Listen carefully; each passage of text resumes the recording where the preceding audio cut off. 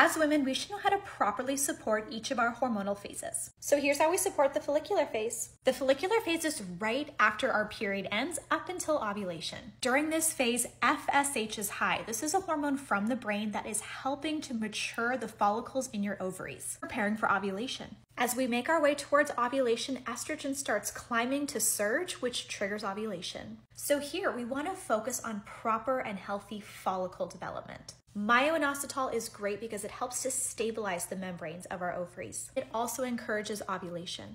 As we start to produce more estrogen, we want to make sure our phase 1 and phase 2 detox pathways are healthy. Why? Because this is how we process and eliminate estrogen. So fill your plate with things like broccoli, Brussels sprouts, cabbage, kale, because these are a natural source of indole 3-carbinol, which converts to DIM and helps our body process and eliminate estrogen. Your PMS symptoms will thank us later. This is a great time to be active, to work on strength training, and really dig into creative ideas. We tend to have better moods and be more creative and energized in this follicular phase, so use it. It's also great to support yourself with B vitamins during this time, like a methylated B complex, and increase consumption of pumpkin seeds and other sources of magnesium, or take a magnesium glycinate supplement. This will help to promote healthy insulin levels, energy production, hormone processing, and sleep. What is your favorite follicular phase support, and what phase do you want to talk about next?